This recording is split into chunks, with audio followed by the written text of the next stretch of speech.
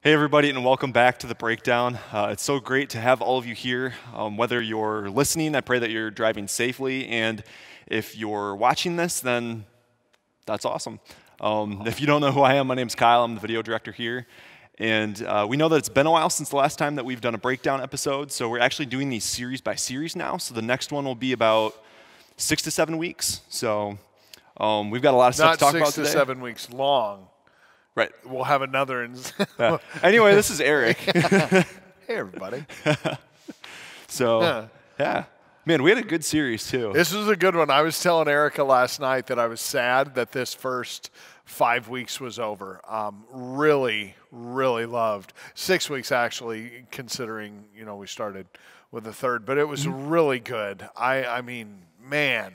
I felt like I was preaching to myself most of these weeks. I mean, you could just, it was raw, it was honest, it was, the emotion, you didn't have to find a way to convey emotion because it was just so real. So it was really good. Yeah. I like this series. Yeah. Yeah. So, man, that's a good lead way into our first question here. So, throughout this series, we are continually heard to pack different traits. It's called... Our devotion book is Wisdom from the One Who Made the Road. Yeah. So it's like we're taking wisdom with us. It's not something that we suddenly have along the way. It's something that we want to pack ahead of time. Right. So we talked about 5 different traits: being teachable, righteous, humble, self-controlled, and forgiving. So how can I check for these different traits in my own life? I think one of the ways to do that is you have to take each one individually. They don't come as like those little, it's not something that comes in a gift set, where you get, your spoon, your fork, and your knife. You don't get a set of those. You have to cultivate each one. Think of it more like a garden. I would say you're looking at it, you're like, okay, I'm going to plant this here. I'm going to be intentional about this here. And you weed and you care for that, but you also move on and you tend and care for these different things in your life. You can't just be like, well, I checked on the garden and it's all good. No, you got to make sure everything's getting the right amount of attention because we're so unique individually, right? So for what takes a lot of cultivating in my life, let's say self-control. It's something I've got to work on a lot. But there's other things that come more naturally. I grow those more naturally. It's in my nature for that to grow more naturally. So, even looking at it, I would say self-control is something I have to really cultivate. I got to weed that a lot, make sure it gets the right amount of water. I've really got to work on that. Whereas I do believe myself to be a very forgiving person. I do forgive people. I do forgive and move on. It's not easy, but it does come about a little easier for me. So I would say, in my life, I know where I need to work, but I also want to make sure I don't neglect those. Pay attention to each one, give them intentional time, and it will bless the harvest of righteousness in your life. Oh, man, I like that. Yeah, that was awesome. Yeah. And there was some devotion. I think it was one I actually did this morning. I did like the YouVersion Bible. They have a little story that they do every day. And something about how it was God cares about your character, not your comfort. Right. And I was like, oh man, that's series was called The Content of Our Character. So hey, that fits right in. Wasn't that in the wisdom book? Was that one from the wisdom book? Could have been. It could have been. Because I'm like, wait a minute, I think that might have been either today's or something, I don't know. Sure. But yeah, I mean, that is, if comfort was the goal, then I'm not going to dive into that. Comfort's not the goal, right? I mean, transformation is. And we are to be crucified with Christ, which is always uncomfortable. And so we are to let those things in us that come so naturally, a lot of those have to die away. And new life has to come. Well, it's painful to go through the dying of part of who you are. There's things about me that I liked that had to die, and that's lame. But it better be lame. I better embrace that and go through that than to be one of the people who God looks at and says, depart from me, I never knew you. I mean, that's where it gets real serious. Yeah, that is a scary verse. And we have to look at it and say, when they say, didn't we prophesy in your name, cast out demons in your name, heal in your name, and God says, I didn't know you. You did all this stuff, but you never were in relationship with me. So I think that's the kind of the crux of it, right? Is being in that relationship, and what it does is it redefines comfort. We find ourselves comfortable when we're closest to our Heavenly Father, walking in relationship with Christ and filled with the Holy Spirit. We begin to develop a natural sense of peace and comfort there, though our circumstances can be very uncomfortable. Definitely. Yeah. Yeah, that's some good stuff. So how often should we check for these traits in our lives? We know that, like how you had just said, that there are some, like, forgiving comes a little more naturally to you, but self-control is something that you struggle with. So how often is it important to check for these different traits? Like, how am I doing in each area? So I'm going to hold the garden analogy, because I prayed before I came in here, like, God, give me the right words. I didn't even have the garden analogy in my mind, so I'm going to hold that. A garden is something you tend to daily and work on weekly.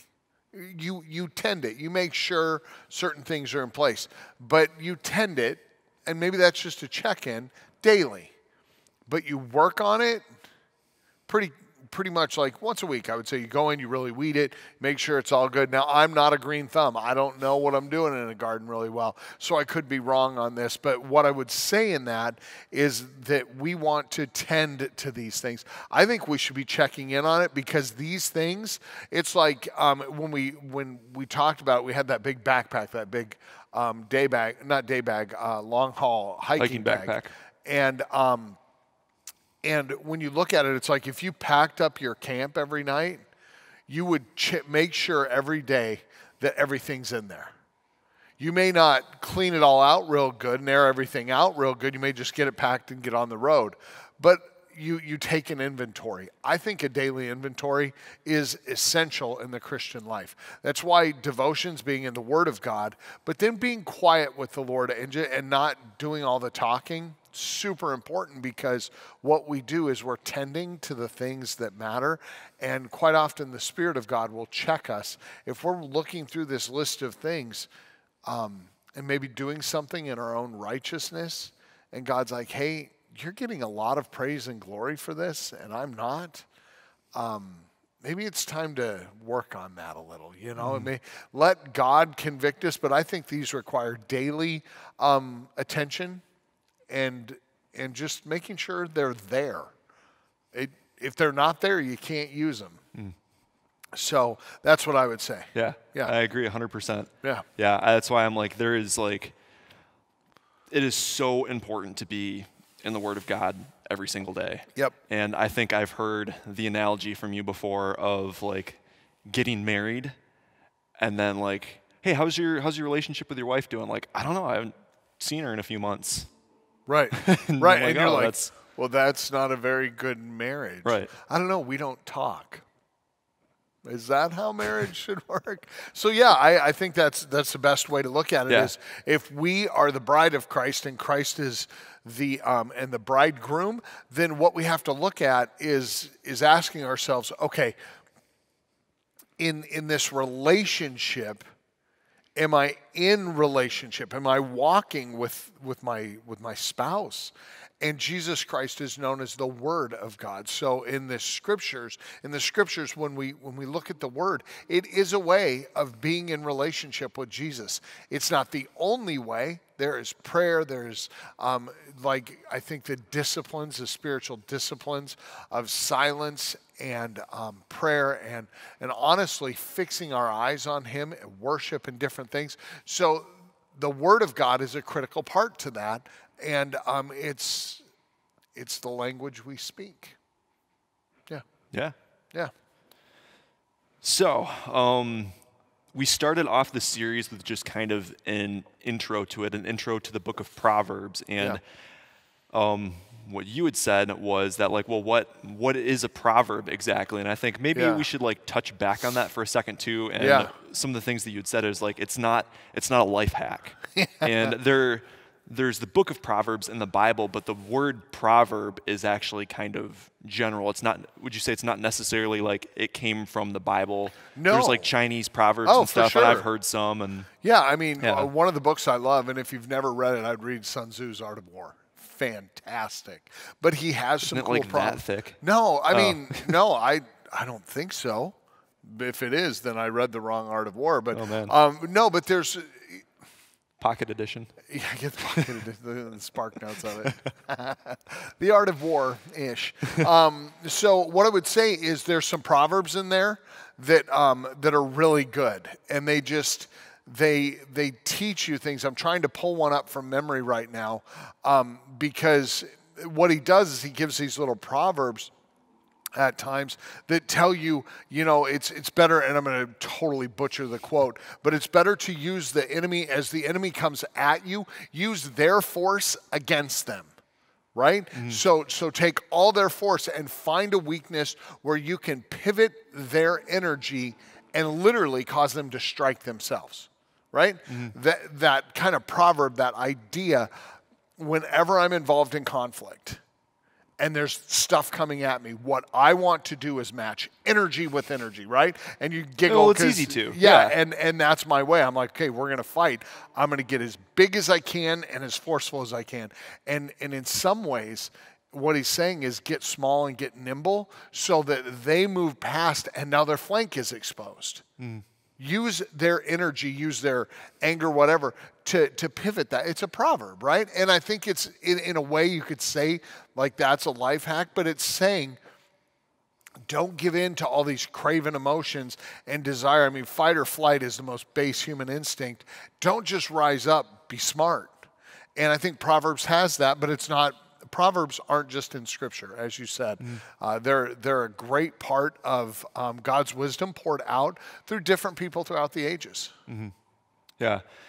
And one thing that I'd written down from that first message of yours was that Proverbs are also like there's riddles in there, and they're to whet your appetite to dig for the deeper truth. Yeah. Not necessarily like the proverb right here is like, yes, that's it. It's like, no, that gets you to Yeah. get deeper into the word. And yeah. No, I agree, and you said it really well. I mean, there's not much more to point on in that. Some of those riddles make you go, well, that's what it says on the surface, but what is it really causing me to want? I want to know the answer to that question. That's too easy, right? So what if I look underneath a little and spend some time mining the Word of God to speak truth into that, letting Scripture interpret Scripture. And what we find is Scripture always speaks univocally with one voice in terms of truth. And it's amazing how when a riddle, a proverb that's a riddle, kind of causes you to dig what you often, here's the thing, I have universally, for me personally, when I've had a riddle or something in Scripture where I've had to go back and begin to dig into it, I've always found it reveals a trait of the person of Jesus Christ. The deeper truth always has revealed something true of who Jesus revealed himself to be. And Jesus, the fullest revelation of the Father, so I've learned something true of God by digging in. It's just awesome. Yeah. Yeah. Yeah. So here was actually the scripture from Proverbs that you opened with. So skipping the first verse, it says the Proverbs, Solomon, son of David, king of Israel. To know wisdom and instruction, to understand words of insight, to receive instruction in wise dealing and righteousness, justice, and equity. To give prudence to the simple, knowledge and discretion to the youth. Let the wise hear and increase in learning, and the one who understands obtain guidance. To understand a proverb and a saying, the words of the wise and their riddles. The fear of the Lord is the beginning of knowledge. Fools despise wisdom and instruction. And so far going through Proverbs, I hear a lot of like mocker versus wise, fool versus wise. It's like every single proverb there is like this contrast. I guess, do you have any thoughts on that? Or I think it's just important because it's telling you there's no riding the fence, right? There's no moderate in this. You're going to be pursuing the path of the fool or pursuing the path of the wise, right? You're going to be pursuing the path of the one who is a learner, or you're going to pursue the path of the one who's a mocker. And what it does is it says you can't have it both ways. You've got to make a choice. And choices like that, I can't be on a diet 1 day a week or 22 hours a day. Because if I eat good 22 hours a day and then shovel 4,500 calories of fat, salt, and sugar into my body in that 2-hour span, well, what I'm going to do is I'm going to wreck what I did the other time. And what Proverbs does in these contrasts, it juxtaposes the two different people, and it says, no, you've got to understand that this is a disciplined self-control. This is a disciplined effort that will require 24 hours a day, 7 days a week, 365 days a year of just discipline. Right? Just discipline, knowing that I'm going to choose the path of the righteous. I'm going to be humble and teachable. I'm going to be a learner. I'm going to listen. I'm not going to scoff. I'm not going to mock. I'm not going to ignore wisdom. I'm going to start. That opening scripture says, this is what it takes to have this. So here's your first thing. The fear of the Lord is the beginning of wisdom. So what I do is I try to live under the fear of God, so that, because when I live under the fear of God, it's like, how do you drive when you know there's, you're using Waze and it says there's a cop half mile ahead? You adjust your speed, unless you're a police officer, then I'm always doing the speed limit. But you look on it, it says there's a cop a half mile ahead, right? There's a speed trap. You change your speed a little. Why? Because you're living in fear, and it's a healthy fear of that authority figure. Well, as a Christian, if I live in the fear of the Lord, I'm going to pursue wisdom, because the fear of God, so that's something that says, I am not God, He is. How can I learn to live in the fear of God that's healthy? I think really for you and I, it's a pretty simple equation. We have to look at it and say, okay, if the fear of the Lord is the beginning, I have to start at the very beginning. I do not know why I'm about to sing Julie Andrews and Sound of Music, but you have to start at the very, you don't know that? No, I'm sure I know. Beginning. Anyways. It's like where we started the series from, in your Sound of Music. Right, yeah, totally Sound of Music. But you start at the beginning and you put yourself in the right posture. He is God, we are not, so we're going to trust that He sees bigger, and what He desires to do is better than what we are impulsed to do. So if I fear God, I'm going to pursue a path of being disciplined to follow, learn, and obey. If I don't fear God, it sounds, I don't know how to say it in a way that's not really, it feels crude, but it's really true, and it's a heart posture that if we don't fear God, we're giving the finger and doing whatever we want. And it sounds rude to say, and you're like, oh, I would never do that. But when you choose not to fear God and you're a mocker who just scoffs at everything that wisdom teaches, or you're a fool who ignores wisdom, what you're doing is that. Because it says, I don't fear God. Go back to the driving analogy. There's a cop a half mile ahead. He doesn't care if I'm doing 78 and a 65. I'm pretty sure he does. And you're going to get a Christmas tree driving behind you with all the pretty lights pulling you over, and you're like, what happened? Well, you didn't realize that those rules are not just for everybody else, they're for you. These are universals. And I don't mean to use that term of giving the finger crudely, but there's an emotional... So it's like a heart posture? A heart posture, that's it. Yeah. There's this emotional, spiritual posture in it. And we don't see ourselves as arrogant and disorderly people. And I think when that symbol of what I said, when you're giving the finger and just doing it, it is an arrogant and disorderly way to live. But wisdom says, fear the Lord and follow His commands. And listen, be in the Word of God. Let it transform you into Jesus' image, not try to justify your sin to transform Jesus into yours. And the church is a cultural anomaly, is what you had said in there too. Yeah. It is. Oh, absolutely. We are supposed to be very countercultural. We are separate culture within the wider culture. I agree. And I think it's going to get harder and harder to be a separate culture, and people are going to want more and more of the world's ethic in here. And quite honestly, so you have to be careful of. Not only be careful, but you have to, in wisdom and in humility, you have to be willing to stand up and put the shield wall up Definitely. and say, you can't come in and redefine our biblical orthodoxy, huge, our understanding of human worth from womb, conception, to the end of life. I'm telling you, church, we better have our eye on this one. It's a big deal. Human life matters, and it's why? Because you're created in the image of God, and to live in the fear of the Lord is to look back at Scripture and says, like, why, when the very first murder, when Cain murdered Abel, his blood cried out from the ground. I will tell you, we've got to be people who understand that that is still the ethic. God, it matters. It's still the blood of Christ that was shed for us that saves us from sin. It's so important.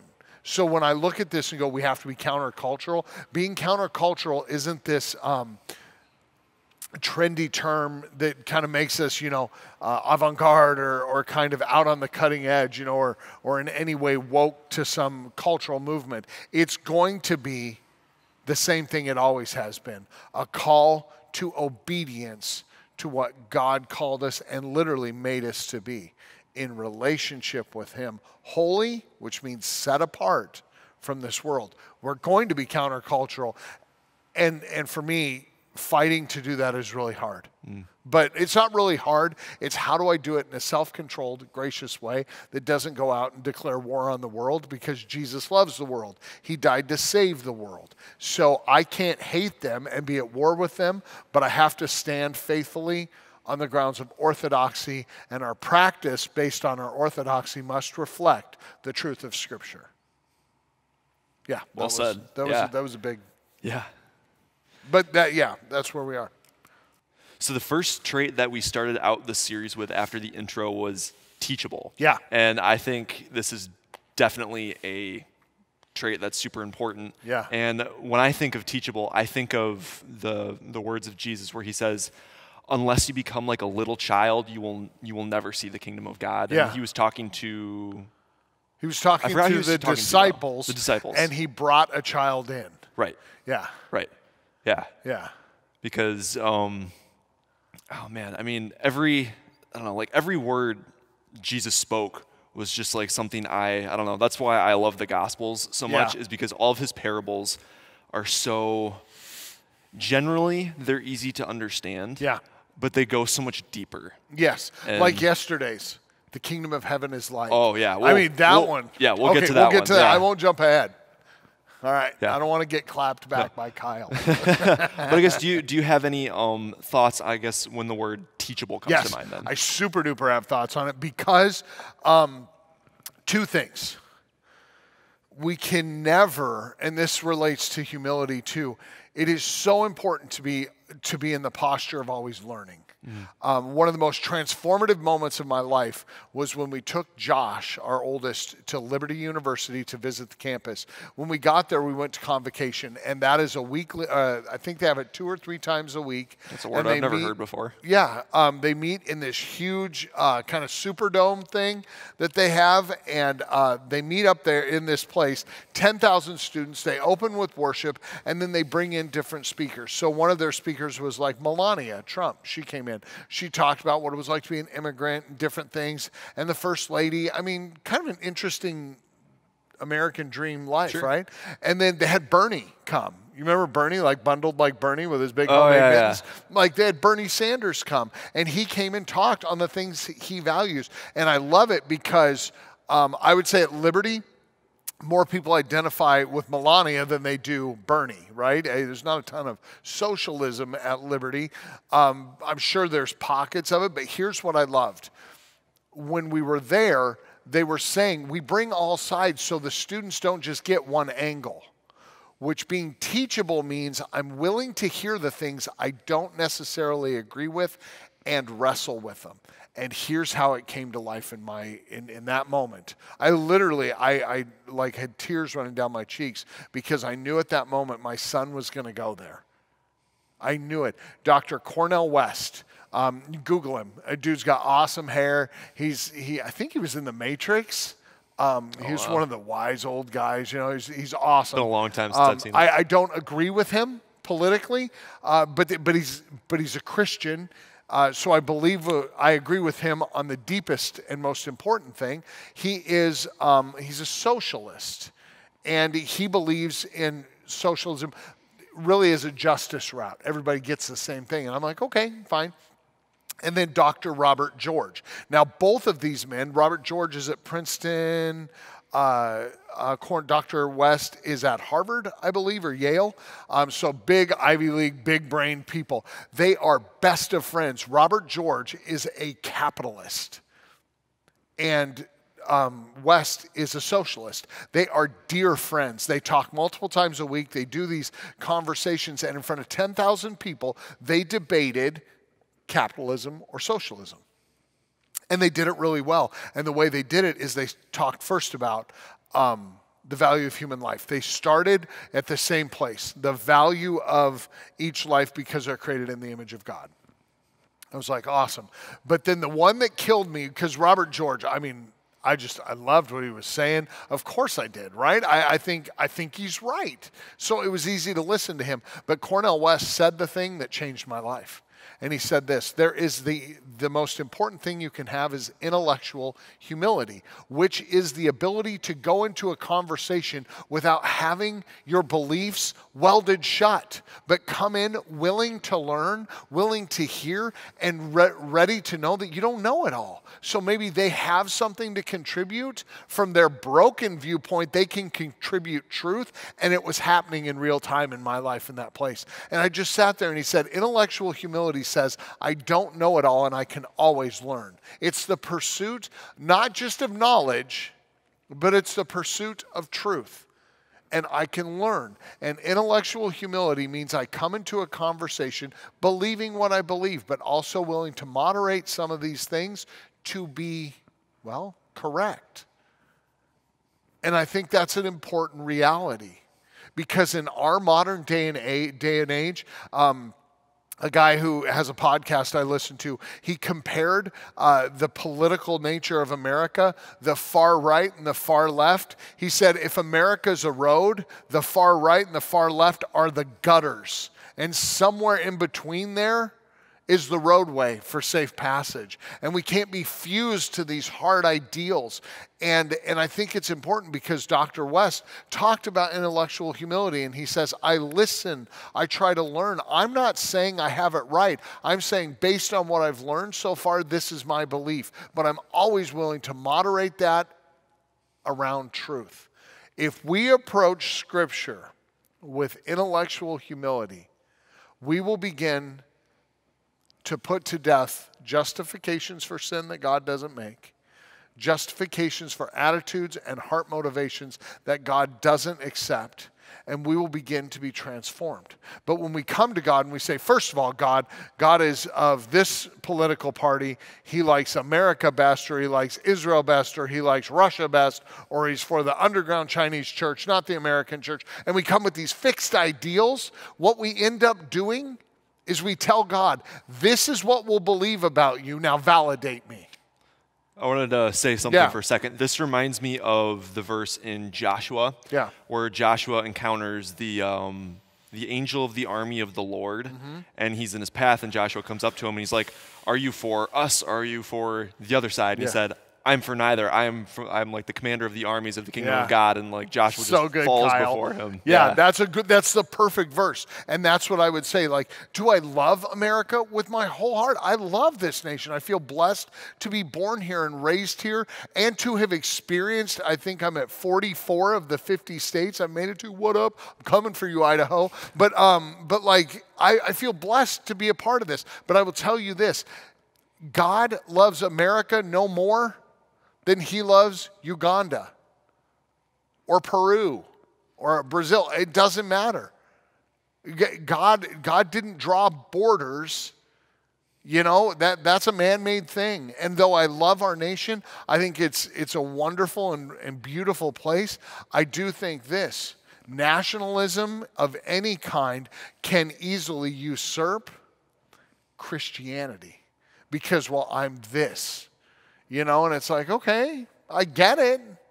And if called to, I would fight for this country. I would do what I have to do to preserve and protect the Constitution. I love our country, but the reality is it can't be my first love. I had to learn that. I come from a military family.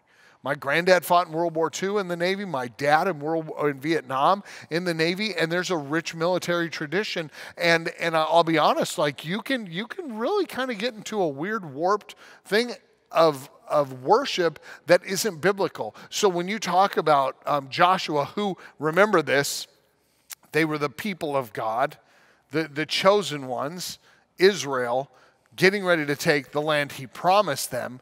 And when Joshua says, it's such a good verse, Kyle, that you brought this up. When Joshua says, are you for us or against us? And he says, neither. That is your teaching moment right now. Because that is still true. Is God for us or against us? Neither. He is for the blood of Jesus Christ atoning for the sin of everybody and them receiving it. Everyone's sin is forgiven under Christ. The question is, will they receive the forgiveness? Will they accept it? That's where it comes down to. So our mission as a church can never be overtly political because our mission is far greater than politics. It's greater than a nation. It is the cornerstone of all history. So being teachable means I had to unlearn some things that I loved. But it doesn't mean, I'm no less American, but I am much more Orthodox Christian, and I love that. I love that, and it doesn't take away the fact that every year from spring till the end of fall, there's an American flag hanging outside my house. Why? I'm thankful for this nation. But the reality is I had to learn something about balance, and I think that's really kind of cool because what God is for, fear of God here, right? If we fear God, we'll recognize that what God is for may be different than what we're for. Well, that gets uncomfortable unless you're willing to listen and wisely apply that to your life and say, okay, I'm not going to get my love of country ahead of my love of Jesus. Because that can become an idol in your life. Super duper. Oh, absolutely. And I think, you want to say, and rightly so, because it's a good country, but no, it's never right. So that idea of intellectual humility, being able to come to a conversation without the box of information welded shut and what you believe inside can never be altered. This is not a time capsule. We are not God. I said it the other day in a teaching, how widely and profoundly ignorant I am on most topics. So of course I should approach every conversation with intellectual humility because there's so much I don't know. There's a book I'm reading too, and I actually got my dad for Christmas. It's Dr. Jordan Peterson's 12 Rules for Life. And while it's like you read a book and you don't agree with everything in it, he has a lot of really good just general ideas. And one of his rules is assume everybody you're speaking with knows something that you don't. That right there. Yeah. That's it. Yeah. And then if I might quote Matt Chandler too, because you'd brought him up in your message yesterday, was that he had said, I think something back in early winter, that Jesus would not be owned. Like if Jesus was here today, he's not going to be owned by a particular party. Like he said, like the left would get frustrated about like his sexual ethic, and then the right would get frustrated when he's telling parables like the Good Socialist. I'm just waiting for the internet to catch fire. You're dead on. So when you quoted him, I was just like, oh, man. I love Chandler because he's right in so many ways. And I appreciate him. I like that he yells. I think he gets mad and he just shouts and he's all shrieky and awesome. But I love his teaching because I think he's orthodox. I think he has a correct understanding of Scripture. And he's growing in his pastoral voice and leadership, and I think he leads well.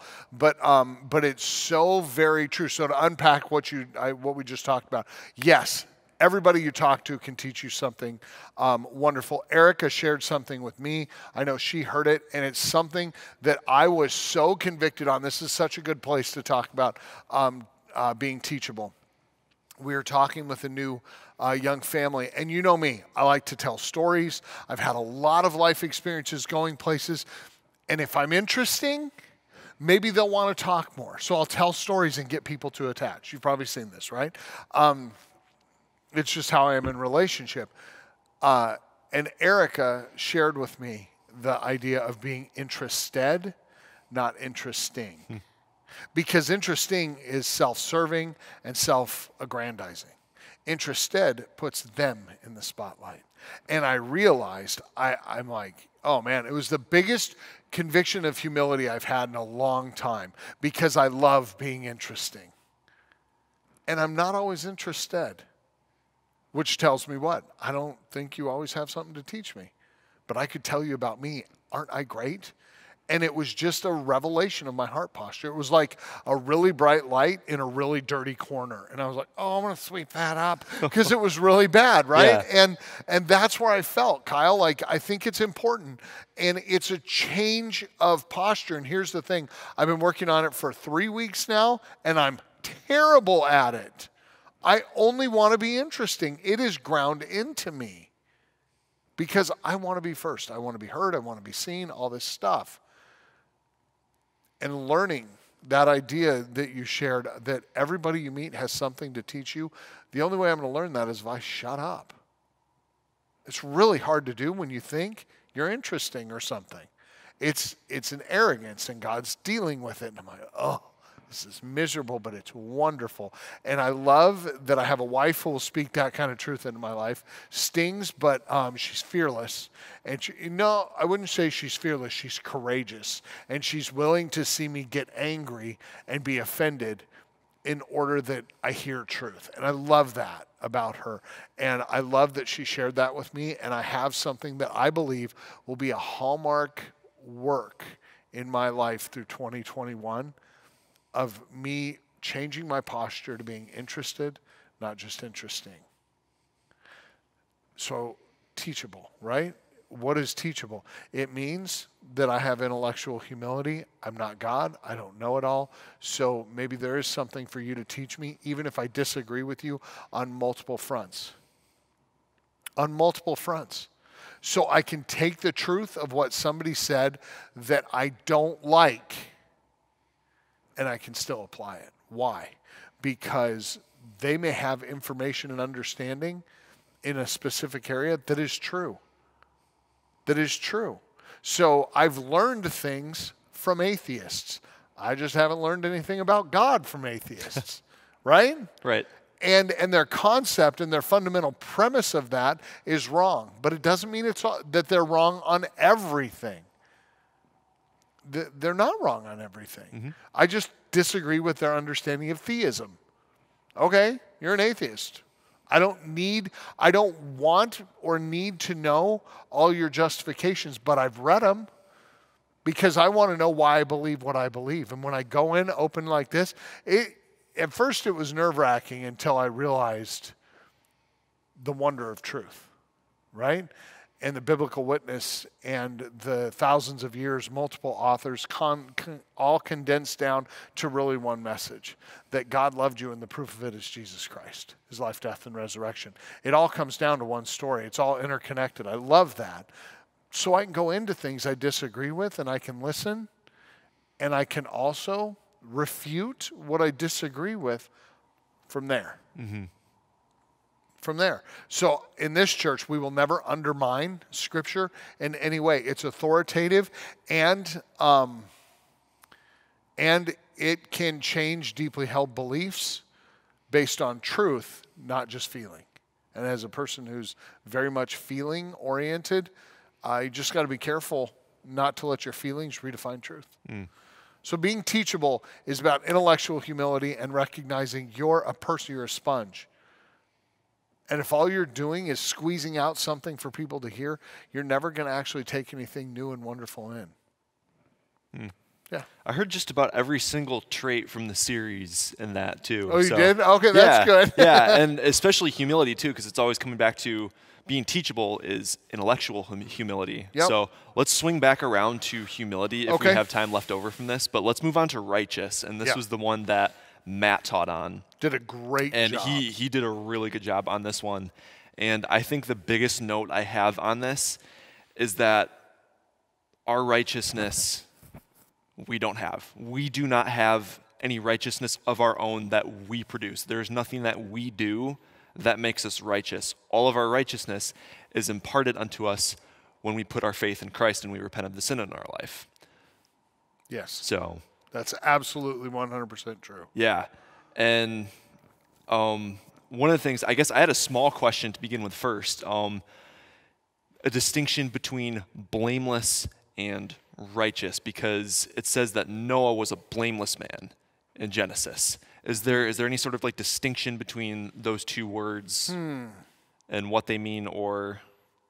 Oh man, I super wish my Hebrew professor were here. Oh man, I'm sure he could unpack that.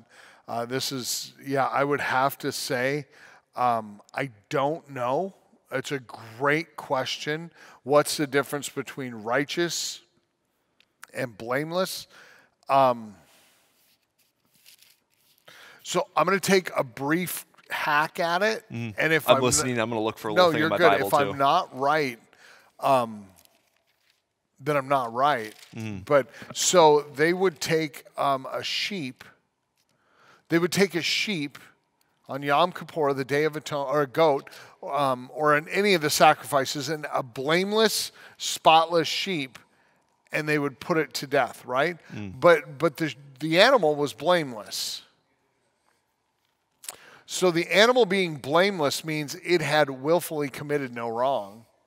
It wasn't guilty of the sins of the people sacrificing it, and it stood on behalf of their sin. It was kind of like it bore the guilt. Something blameless took the blame of something willfully guilty.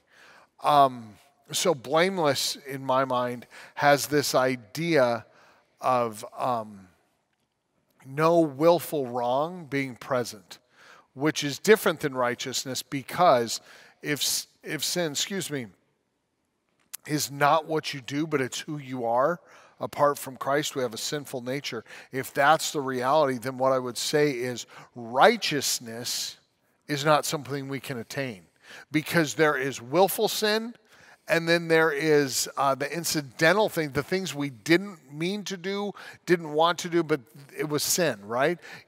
I've made jokes or comments before because I want to make people laugh, and I've incidentally hurt people's feelings. You're like, yes, this happens, right? But the reality for me is, Kyle, I look at that and I'm going, okay, that's not a willful thing. My intention wasn't to hurt. I was trying to have fun, but sometimes I've hurt people. That is a sin of omission, not a sin of commission. I didn't commit that sin willfully against the will of God. It was a brokenness in me, right? I think what we can say about Noah is him being blameless would say that he always desired to honor God. And to the best of his ability, he lived blamelessly. But he was not righteous. He wasn't righteous, but he was blameless, which means he lived a life intending to honor God in all that he did. And he never sought to defile himself or do wrong in the eyes of God, which is really important. But the distinction is righteousness is something given to us, or as you said, it's imparted unto us from Jesus Christ. We are given the righteousness of Christ. So if I took this real quick and I said, hey, I want you to take this vest and that's yours, and you put it on, I've imparted to you that, right? And that's very much what we do. We take Christ's righteousness and it's put onto us, so that when people see me, or when God sees me, he doesn't see the broken, sinful Eric. What does he see? I am cloaked in Christ. Which makes the Word of God all the more important, because I think it was Luther who said, Scriptures are the very garments that Christ wears. So that's why we wrap ourselves in the Word. I mean, this is also interconnected and wonderful. So yeah, that's where I would go back on righteousness and just say again, Matt did. If you haven't listened to that teaching, go listen to it. It's definitely remarkably good.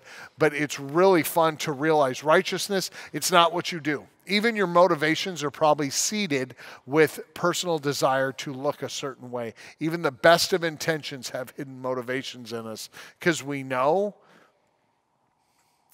we we know we're going to benefit somehow. It's very rare that we see someone do something selfless, self-defacing, and self-sacrificing to obey God because they get no fringe benefit from it. Righteousness is not something we do. It's who we are in Christ, period. Right. Praise God for that. Yeah, absolutely. Yeah. So I think of his story that he told in there. It was in the beginning of his message when he was in school, and some money that he earned, he used to purchase like goats and sheep or certain things for people in a faraway country. I don't want to misquote him, so I'm being general. No, you're right. That's right.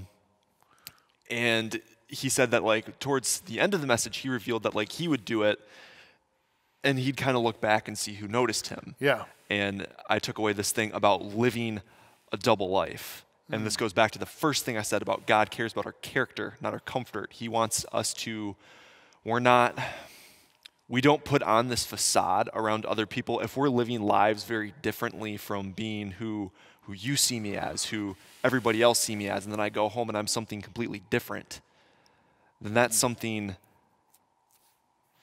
God cares about so much, and he wants to work that out of us. And I don't know, I guess I didn't really finish that thought.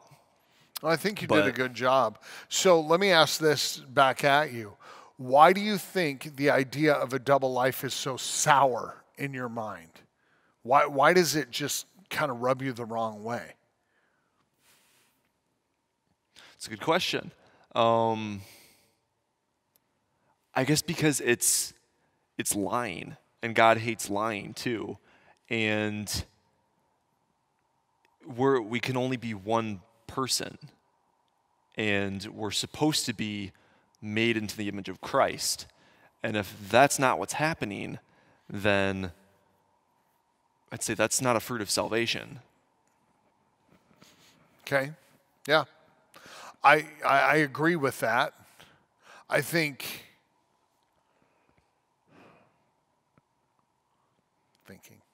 I think this is really important because, the idea, what Matt was saying is what I put forward, and then I look back to make sure people saw me. It says in the scripture, God detests our righteousness or our good works. Good works, yep.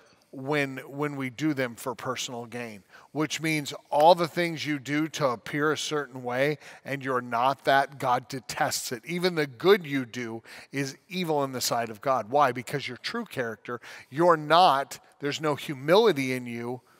It's actually the opposite. Oh, right. It's arrogant to think that I can put on this show, and because I do so good with it, and I give goats to farmers in faraway lands, that God's going to overlook the fact that my heart posture was to glorify myself, when we are called to glorify God, according to the Westminster Confession, and enjoy him forever. What we're doing when we do those good works that we want people to praise us for is, and we're kind of like, yeah, no, it wasn't me, but go ahead, I'll take it. When we do that, what we're saying is, I want the world to be interested in me, and it's okay if Jesus takes a secondary supportive role to the interest in me. Yeah. That is abhorrent in the eyes of God. And our righteousness being rooted only in Christ means that even the good we do may not look the best for us in the eyes of the world. And this is what I love, and when I say the bad things we do, even the things we do that don't appear the best, I would even say, like, some of the things people would say that I've done that was a mistake, where I know I was obeying God, and the world would look and say that it still wasn't good. God says, no. That obedience cost you. Costly obedience matters in the Christian faith. And the world won't always clap, they won't always cheer, and they will not agree quite often with what you do. But do you believe that your appearance to the world is not God's number one priority?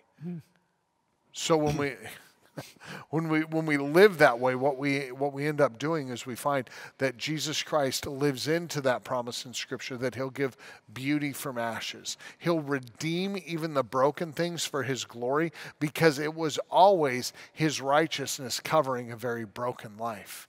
And that broken life is being remade into the image of Jesus Christ. And so I look at that and I find a great deal of hope in the fact that the good deeds we did with bad motives, God can forgive those. I've had to pray for forgiveness for things too. But at the same time, the good things we've done that's just known between us and God, that is a precious treasure, like something that's an inside part of a close relationship between a husband and wife. That's a treasure between us, the bride, and Christ, the groom. Something just between us. It's an intimacy that we share, and outside of that, it cheapens it. And that's why I value righteousness from Christ, because it means everything I do is tinged with his righteousness. And his righteousness only shows more the more I recede. I mean, what's the scripture? I must decrease that he may increase. Right? That's what we're doing. And eventually, I mean, my deepest hope, Kyle, is that we never have a pastor's wall here at the Foundry Church, that in the end, no one ever knows who planted this church. There will not be something like, Pastor Eric planted it. I have my season here, and I'm going to get it and have fun and do all I can to preach the gospel and preach the word of God to the church, to grow it as best I can. But when I'm done, if I leave and nobody, and everybody's like, well, Eric's not here, and I have completely failed. And that's my desire. Like, how can I one day not be known here? And how many months would it take? And that's my goal, months when I go. Like when God retires me out of here, that's my plan. I don't ever plan to leave. But if he calls me away, or if he retires me out of here into some other, ministry as a retiree, old, little shorter with gray hair and a walker, a little bit like Yoda there. But how many weeks would it take for me to walk in and no one know who I am? Because it was never about me. I hate that idea. But it is one of my central goals in ministry. How can I be forgotten so that the only thing ever known here is Jesus Christ? I just think of the lyrics from some song. I can't actually name what it was, but I just hear, oh, Christ be magnified from the altar of my life. Christ be magnified in me. I know those lyrics. I don't know the tune. Yeah. Yeah. And that's just it. And it sounds so humble and nice for me to say it. I don't want it to be true.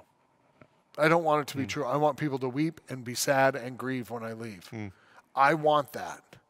But there has to be a greater obedience in me. And so that is what I die to. How am I not building something that Eric built? How am I obediently stepping out of any spotlight into the place that God has made as a gathering point for his body? And I think that's part of it. Is I think I just came to know, dude, I know me. I know I'm not righteous. So it's not hard for me to think on the inside, this can't be about me. The problem is, on the outside, I just really want it to be. I want people to think I did good. I want people to think I'm good at what I do. I want people to like me. But if that's not God's goal, am I willing to obey that? And I'm having to work that out in real time. Not because I think I'm nearing retirement, death or otherwise, but the reality is I know that tomorrow's not guaranteed. So if God were to take me today, would the church flounder? Am I setting it up obediently to glorify only Jesus Christ? That, when people say you're like as a visionary leader, that's my only vision. How can this be so much bigger than any persona, any person, any sense of identity outside of our identity in Christ?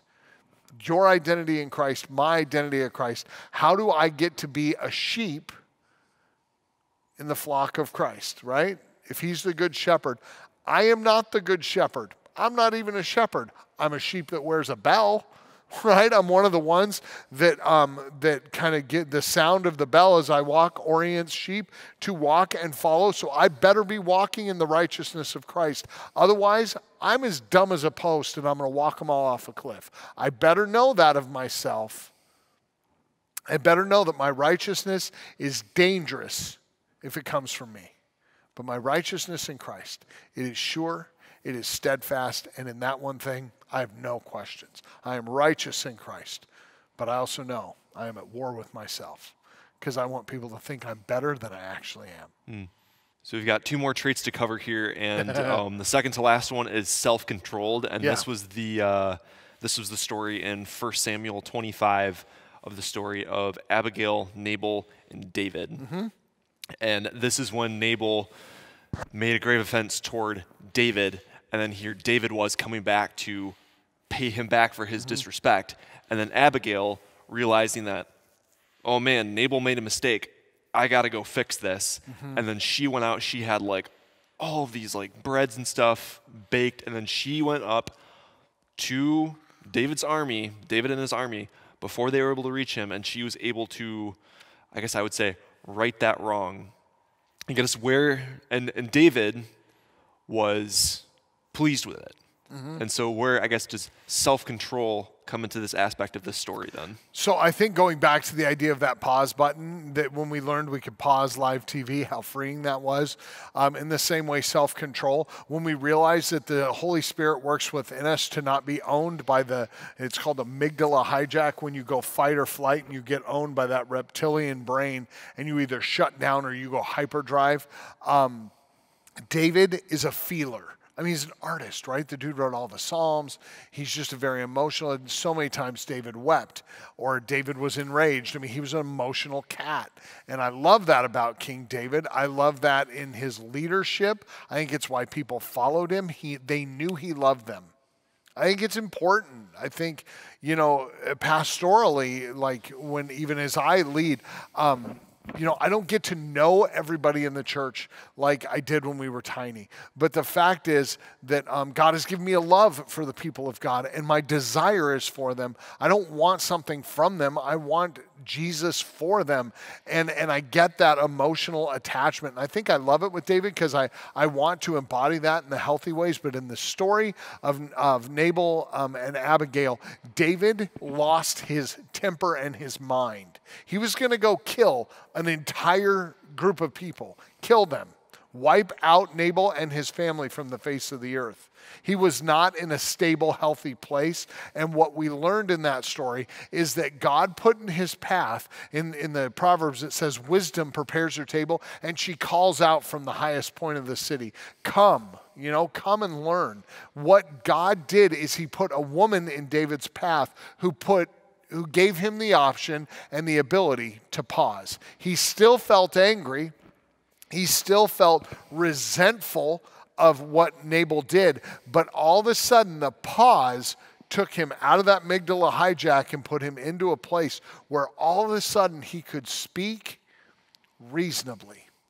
And when we talk about self-control, we are dealing with our impulses, our cravings, our desires, our emotions, all these things. And having a pause button over those things matters. It matters infinitely. So what we see in that story is that God, in wisdom, offers us a pause button. The question is, will we slow ourselves enough to let wisdom whisper louder than our hijack, louder than the noise in our head? Will we stop typing the email we so feel justified in sending, or the text, or lashing out online and typing a huge response on some weird political post, Will we stop that in order to let wisdom whisper?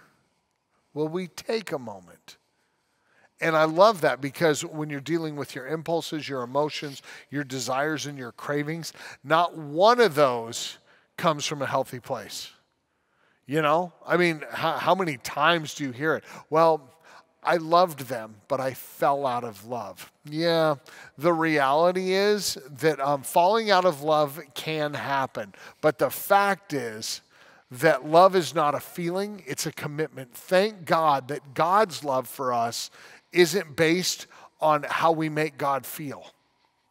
Because we've broken his heart time and time again. What God's love is rooted in is a commitment to us. And he puts something intrinsically valuable in us, his own image in us. And his commitment to us is our good and his glory. How do we live a life self-controlled that isn't owned by my cravings, my desires, my impulses, and my emotions? Self-control. Self-control is the ability to let wisdom push the pause button in our life and say, you know what? Can I get back to you on that? Can I get back to you on that? I mean, here's one thing I know about you, Kyle. I know for you, your initial response to things is always a little more defensive, but you're very quick to see it differently. I love that about you. I love that. It's one of your great traits because I know if I'm going to have to, like, if there's something I've got to talk about, like something I do or don't like, I know you're going to be initially a little defensive. But then when I leave, you'll chew on it, you'll think about it, you'll see it, and you'll be like, oh, okay. And you'll come back, and when we talk again, your posture is different. It's a great trait. It's a great trait. There's a self-control in that. The difference is when you were younger, your reaction initially may have been much bigger and you probably didn't feel like you need to reconcile things. But as you mature, that reaction's getting smaller initially and your response is becoming ever more gracious. You're maturing in self-control. So, I mean, I see that in you, having worked with you for a few years, watching you come out of college and really take on this role. It's awesome. It's awesome. Self-control really matters. And when we grow in that, you may think nobody sees. I see. I think it's awesome. So when I look at that, people should be able to say, like, I noticed, you know, and I'm not saying this of you anymore, we're moving on, but I noticed you don't fly off the handle anymore. I noticed that when you get mad, you take a minute and say, can I go walk around and just cool off? I've noticed, you know, this new response, and I'm less traumatized by your initial reaction. I've noticed that. When people start saying that, you can celebrate that God's faithfulness has grown in you self-control. And I would say that for you, like, let those be benchmarks, mile markers on your road and on your journey. That if people are saying, hey, I've noticed that your initial response is not as big as it used to be. And you always seem to want to reconcile things to completion for growth. You want to close whatever wound is there, fix whatever's wrong, and move forward. Man, that's a really good thing. That's a good thing. And one of my goals is, you know, as I said, self-control is not my number one trait because I'm impulsive. I'm a super feeling-oriented person. So self-control doesn't always come naturally. You can see that in different appetites, you know, like I have to be very cautious of what I eat because for me that can be an unhealthy habit. And like even this year I put a new thing in place just personally of what I'm going to do with some of my cravings. Oh man, and I wasn't even prepping into the self-control aspect. And it's interesting because even as I've done that, my taste for so it's a really small thing. But I was like, you know what? This year I'm going to change how I drink my coffee. I like kind of that bittery flavor. But I always had cream, maybe sugar in it and stuff. I'm like, I'm going to just go black coffee and just, I don't know. That's what I'm going to do. I'm going to do it. There were a few weeks where I was super sad about it. In mid-January, I'm like, I wish I hadn't done that. And even my taste and cravings have changed. And some of the weird things that I wanted, I have a sweet tooth. And I also have a savory tooth. I have a meat tooth. I have a lot of different teeth on that. But even my cravings, in the afternoon, I would want something sweet with a cup of sweet and more like rich coffee. And it's really curbed that for me, and it's just a small thing, but there was an aspect of self-control in it that I didn't want to exercise, that self-control. But I felt like for some reason it was important. For me, it's been a good discipline because when I didn't want it, I didn't even drink coffee. I'd be like, no, I'm not going to do that. And I realized like that's probably even healthy in terms of all the stimulant. For me, it's just not giving in to the thing I want, the impulse, the craving, the desire. And I look at that and I'm like, the work God did with me as a young man, with some of those impulses and desires I had that come very naturally to young men and young women, desires for the opposite sex, and just I liked them. When I was younger, I looked and God convicted me and began transforming me in that. I'm so glad God did that because when I started something small, like how I drink my coffee, I already knew the fruits of self-control for the last 23 years in the other area. And God's really blessed and guarded my heart. And I'm like, why wouldn't I trust him? So self-control is a battle against our impulses, our desires, our cravings, and our emotions. And the last thing, emotionally, it is so fascinating how we're wired. And it's why I believe coming to the table, the sacrament of communion is so important because we have literally a chemical, biological attachment to certain things. If your mom made you a certain food, it's why it's called comfort food, because there is a small measure of what is known as oxytocin. It's the bonding hormone. When a mom has a new baby, the mom is flooded with oxytocin, and you'll quite often hear a mom say, like just hours into knowing this child, I love them more than I've loved anything, and the husband's like, ow. But what happens is that oxytocin bonds her to that child and makes her commitment to that child greater than her commitment to herself. We actually, as men and women, we have an oxytocin release in much smaller quantities around the table. Food. So comfort food. If your mom made roast and potatoes and stuff, and maybe it wasn't your favorite childhood meal, but when you have roast and potatoes on a Sunday like she used to make when you were little, and you're like, man, this is so good. Why? Because you bonded to that. And so when you come and you have this certain food, it's why it comforts you. You're bonded to it in some strange way. How wonderful that when we're self-controlled and we're obeying the Spirit of God and we can come to the communion table and we can hear the words we've heard so many times, that it's actually this bonding moment between Christ and his church where we're going to have a little taste of juice and we're going to have a little piece of bread, and it's going to be a small reminder, and it's going to further release that oxytocin and bond us to Christ emotionally. I find that fascinating. Our commitment to Christ grows, even in the small gathering at the table. I love that kind of stuff because how much love does God give to us in just giving us that? The ability to practically, emotionally bond with him at the table. And if you grew up in the church, the sacrament of communion is very, you can feel the tradition of the church all the way back to Jesus instituting it. So it's really kind of cool. It's one of the reasons we say our table is open, but you never see us slack on how we approach communion. Why? Because I believe in the formality and the beauty and the liturgy and tradition of approaching the table well. Think of it like an airline pilot. Why do I appreciate a good airline pilot? He knows how to approach a landing well, right? He doesn't just like, whoosh, and come out of the sky. He brings you in, and sometimes it's like, boop, boop, and you're like, oh, wow, we landed, right? It should feel like that. We approach it well. We approach it intentionally so that when we engage in it, there is a memory of it for those who've been in the church, and for those who are new to it, they go, oh, something's a little different about this. We're a little more formal. It feels more like a holiday meal at home than it does a Foundry Church service. Why? Because I think it's important that we bond to Jesus in that moment, and that there's a taste.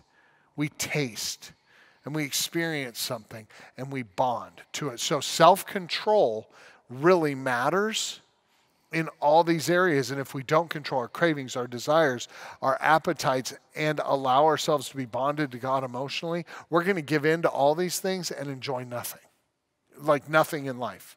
If you give in to all your desires, you actually find yourself pretty miserable and incredibly unhealthy spiritually, emotionally, and physically. Definitely. Yeah. So that leaves us with one more trait, and that's forgiving. And this message had two really good stories from the New Testament in it. And the first one was Jesus and the woman caught in adultery. Mm-hmm. And the second one was the parable of the unmerciful servant. And both are, I just feel like everybody should hear them. Because you see you see the very forgiving side of God, because we see ourselves and like, oh man, like, yeah, I know I've really messed up too. And like, yeah, I should be stoned. In an analogical analogy. Yes. And have rocks thrown at you. Yeah. Yeah. Which I can't imagine would feel. No. Yeah. And then the second one, with the parable of the unmerciful servant, we see the part of ourselves where it's like, oh man, I'm not seeing myself as like the fellow servant who was like, oh man, be patient to the other servants. Like, I see myself as the unmerciful servant. We're seeing how forgiving God is, and then we're looking at ourselves and being like, oh man, like when he ends that with a verse of like, this is how your heavenly Father will treat you if you do not forgive from your heart. Right. And it's like, I wanted to just read the whole scripture there too, but it's like I kind of just recapped it. Yeah. And I don't know, just about forgiveness, because it was such a good message on that. Two of like the best stories on it. I don't know if you just had any thoughts or. I mean, I just go back to the point. Forgiveness, as I read, and a guy named Nicky who did the Alpha course, he says it so well. Forgiveness is a choice, but it's not optional. It's not optional. We have to freely forgive as Christ forgave us. We have to remember that he forgave people who weren't sorry, and so must we. But we also have to remember that forgiveness doesn't mean we allow people who've hurt us an all-access pass to our life. We have to have boundaries. We have to put boundaries up and maintain them around our own heart and emotions so that people can't come back in and wreak havoc on our lives. It's an important reality. I think it's just the very gritty, hard, dirty work of being a Christian is forgiving people who have wronged you, because you know if you've lived this life long, you've got people you have to forgive. Mm. You have people you have to forgive, people who've wronged you. It could be your very parents. For some people, they had abusive parents or neglectful parents. It could be classmates who tormented you when you were young. It could be a teacher who called you stupid in front of the class. I have one teacher I remember from when I was in 6th grade who laughed at me when I wrote my answer on a math problem on the board. I can still see his dark brown corduroy pants and little sweater vest. And man, I have to forgive that guy sometimes, because when I think about when I feel insecure, when I feel stupid, which honestly, it's one of the ways the devil gets to me. I'm not an academic. I don't feel smart. I like to read. I like information, but at the same time, I don't always retain it. So, you just don't feel super bright. And I can still hear his laugh. And so quickly just think, you know what? That dude's got to be in his 60s now, and I've peaked, physically. I'm long past my prime, but better than he is, I bet. And that weird darkness comes out of me, and I'm like, I have to forgive him in here, because I can still hear his laugh. I can look out at the class, and the little girl I liked in that class, and she laughed too. It ruined me. It ruined me. And you go back, you're like, man, that was a lot of years ago. And I can remember it so clearly. So what do I do with that? Because it hurt and it's real. And that's the thing. Forgiveness isn't just the things where, your DoorDash got your order wrong. Forgiveness is the things that changed who you are. We're forgiving things, big or little, DoorDash, getting it wrong, and the monumentally large ones. We're forgiving those, and we're remembering that we're forgiving not because we're good at it, but we're doing so just as Christ did for us. We're forgiving them, and it's just hard. It's just work. It's just work. It's not pretty. It's not attractive work. It's not winsome. It's just grinding labor to say, I forgive you. I don't want to, but I will not hold this bitterness. I forgive you for what you did that hurt me. Insert their name. I forgive you for what you did that hurt me. And I think it's a mandatory part of the Christian life. And it gets easier when you realize that his laughing at me, is such a small thing. Though I was vulnerable and scared and embarrassed because I'm really bad at math. I mean, being a dyslexic, math was really hard for me. And I felt like I would go into class just sick to my stomach. He'd put 3 problems on the board and he would call 3 students. I feel like I got called more than anybody because he knew I would butcher it. And I'd be like, I don't know. It was like I was a jokester. I was a kid who always made, people laugh. I didn't always mean to or know I was going to make people laugh. I'd just make a comment. People would all laugh. I'm like, oh, so he probably has things I said that that he remembers, and he probably wants a piece of me too. But the reality is, my ability to hear his laughter at me and be so wounded and hurt and need to forgive that again so many years later, and I think that's just one chuckle. How many times have I dishonored God in my life? How many people have I laughed at that are made in the image of God in such a way that it caused them to feel devalued? And I can tell you, as a jokester, somebody who heckles, I mean, I'm heckling people all the time in the office.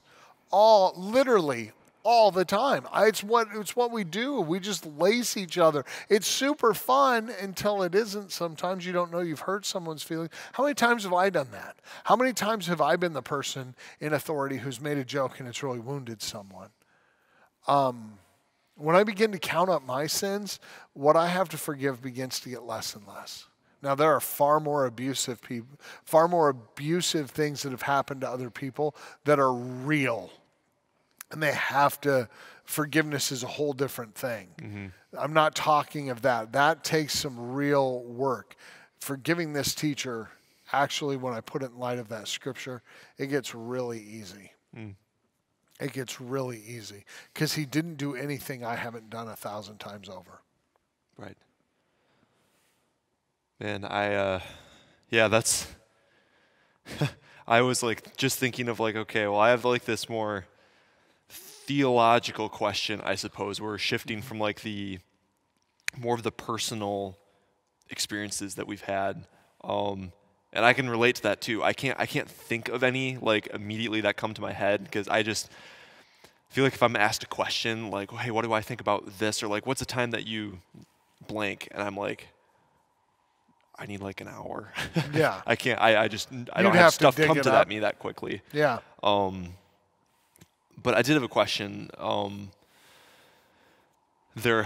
should say, there is a question. You hear from people who are skeptical just about the faith of like, why can't God just forgive? Why can't God just freely forgive as like Jesus says we're supposed to? I'm just quoting them. Mm-hmm. And there was a movie I'd seen. I know I've talked about it probably like once on this podcast. Is American Gospel. There's 2 of them. This was the second one. And they're trying to answer that because there's a lot of people who are like, well, why? Why can't God just forgive us? And it's like, well, okay. And I'll definitely ask what you think too, but it's like, why does that so devalues what Jesus did on the cross too? Like that's the cost of forgiveness right there. And when they say like, yeah, but you have to go and forgive too, that's what Jesus says. And like, okay, well, one thing that the people in it, like the pastors or the apologists, whatnot, they used the part of scripture of, when somebody slaps you on the face, turn to them your other cheek as well. Mm-hmm. more so to you are absorbing that that justice, I guess I would say, is that if you would owe them a slap back, well then like boom, you repaid a slap with a slap. Good job. But well, and that's the Old Testament ethic, an eye for an eye and a tooth for a tooth. Jesus was undoing that ethic. He was undoing that ethic, and in doing so, he was heaping shame. It was a cultural statement to do that. When Jesus said, if you are made to carry a person's bag for a mile, carry it then a second mile. Why did he say that? Because Roman law was that any soldier could give up his pack to a peasant of any kind in the empire, and they were mandated to carry it for the soldier for a mile, but no more. What was Jesus saying? Turn the ethic on its head. Not only do what they ask, but do even more so. Why? To expose the injustice. And so in a weird way, when Jesus says, when you get slapped, give him your other cheek, it's not saying don't exact vengeance. What it's saying is reveal the shame of their own actions. You know, especially for us who are stand our ground kind of people, the idea of turning the other cheek is very countercultural. But we have to understand that the ethic of an eye for an eye and a tooth for a tooth is an Old Testament thing that Jesus fulfilled. He turned the other cheek. He bore in himself all the wrath of God that was owed to us. So here's my thing. So let's go to the question, why can't God just forgive? The fact of the matter is, he did. He did just forgive. All sin is forgiven in Christ, period, eternally. The question is, will you receive it? And that's where it gets really dicey. Because if all sin is forgiven, the question is, will you receive it? So if I have a brand new 2021 F-150 crew cab sitting out there running, and say, Kyle, your new truck's out there. We paid the taxes on it. It's licensed. It's gassed up. All you got to do is get in and drive it home from work. And you walk past it and get in your car and drive home. Whose fault is that? No, I want to know. Oh, mine, yeah. Yeah, it's yours. It's your fault. The reality is, you could say to me, but I didn't want a truck. Okay, fine. It doesn't change the gift. That is yours. And it's sitting there, and we will leave it sitting there in perpetuity. And we will make sure it's ready to go. And you can walk by it and get in your car and walk by it from your car to go to work and actually forget that it's there. And believe there's no way that could ever be mine. There's no way it's that easy. And we can walk by the gift so often that it becomes nothing more than a planter box in our mind. And we just leave it sitting there. And then we go and we complain about what we're driving. Oh, I just wish I could, I wish I could have some peace in this life. What did Jesus say? In this world you will have trouble. But take heart, I have overcome this world. Peace I give you, my peace I give to you.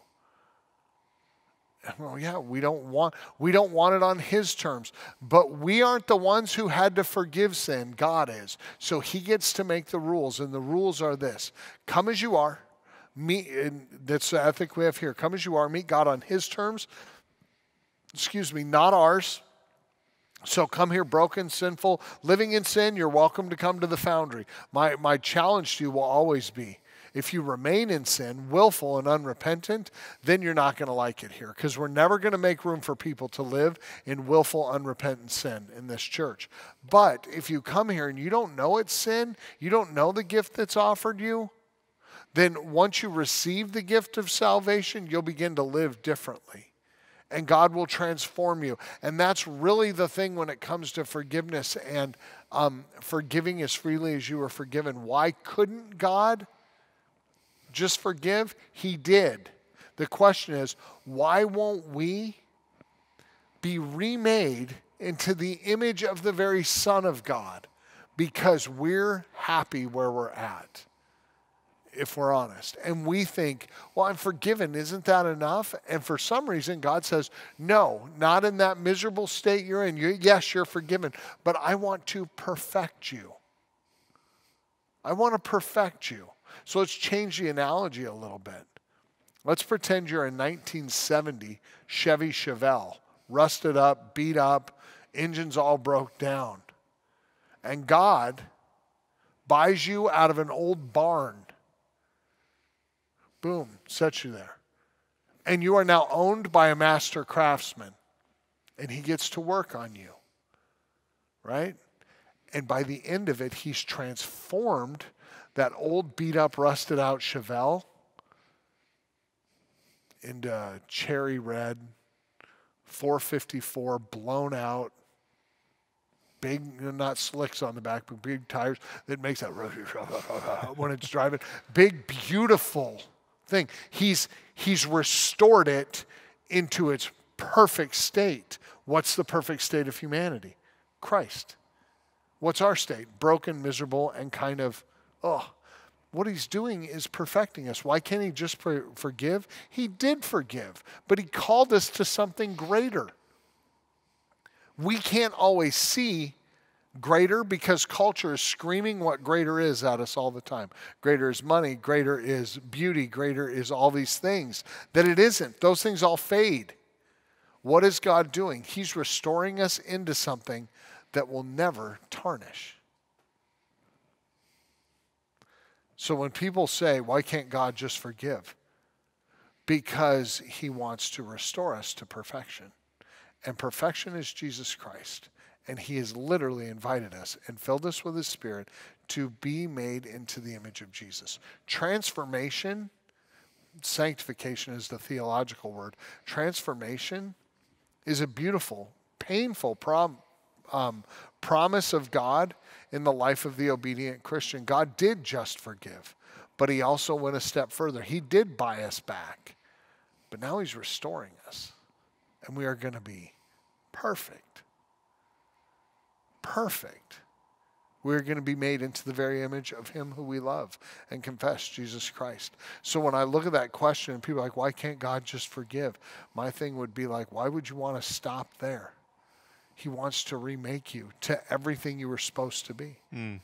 Your sinful nature, totally dead and gone. And your new righteous nature in Christ, totally perfected and remade. One day we will get there. God will fully restore us all, but we get to be in the process of it in the here and now. So to me, forgiveness is this beautiful opportunity of hope for transformation.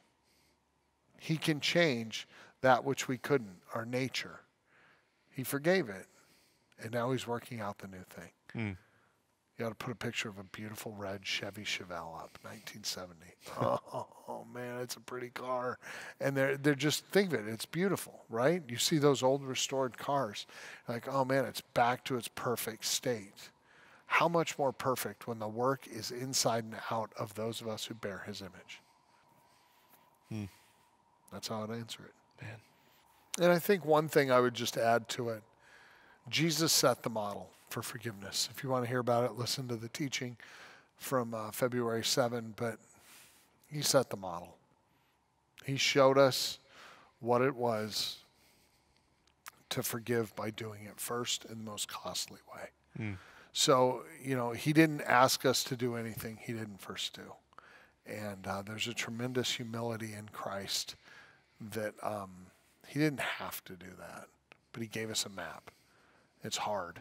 It's not always easy, but it is wonderful. It is wonderful. It's like climbing Everest. It's not easy. It's devastating physically, but apparently when you're on that summit, it's wonderful. It's worth the climb. And I would say in Christ's heart and in Scripture, it was worth it.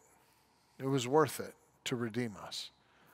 And if it was worth it for the Son of God to descend to such painful realities and painful experience, it's worth it for us to do the same, trusting that the model will hold, that what happened to Jesus will happen in our life. We will be glorified. God will remake us into the image of Jesus. So we're just following the example of him who we love. Yeah, absolutely. Man, we unpacked the whole series worth of stuff today. That's pretty good. Yeah. Got it in 2 hours. It was a long podcast. Oh, yeah. It'll be good, though. Yeah. I may actually go back and tune in. I like this. Yeah, I'm excited for people to hear it too. Man, then we got a little bit till our next one, but I'm looking forward to it. Yeah, me too. So me too. And thanks for doing this. Yeah, absolutely. Awesome. This is a good time. Yeah, and thanks for tuning in for all the people who give it a chance. And if you'd share it, that would be great because more people get a chance to connect with it. So share it, like it, throw it out on social media. Word. Even though I'm not on it. Did you know I'm not on social media anymore? No, I didn't. Yeah. Huh. I gave up Facebook. Oh, man. I wanted to yell at too many things. So I'm like, Oh, you know man. what? That's why I just don't look at anything. Yeah. I look at Twitter. I have Twitter. I just check it for like news. I pretty much just follow like pastors, theologians, and stuff now. I have like some other little things, but so now I'm just kind of like, oh, okay, that's what's going on. It became a black hole of wasting time for me. I'm like, enough. So there you go. Going back to the 90s. Yeah, dude. I don't know. I found MySpace. You get what I did there? Yeah. Bringing it back. No, I didn't find MySpace. I was saying, Anyways, it was a bad joke. It was a good joke, actually. Yeah. Awesome. Oh, man. Awesome. Anyway, thank you so much for taking the time to watch us. I pray that you would all get a lot out of it, and we can't wait to see you in the next one.